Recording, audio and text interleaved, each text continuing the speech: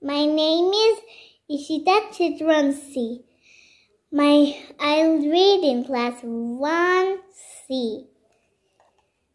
Today I am telling a story. Story teaches us to not let go of our happiness by comparing ourselves by someone else. Once a crow looked at the swan and thought how beautiful the swan is. She had all white feathers. Where are easy? The crow was black. And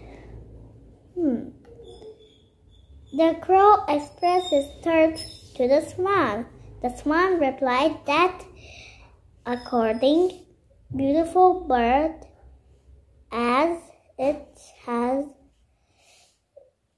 to hear, the parrot is the most beautiful bird as it has two colors. And the swan has just one.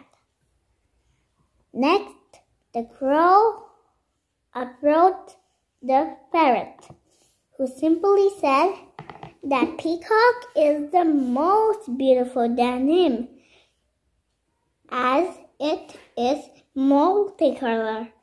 When the crow expressed his thirst to the peacock, the peacock replied, "My dear crow, you are the luckiest bird on this planet,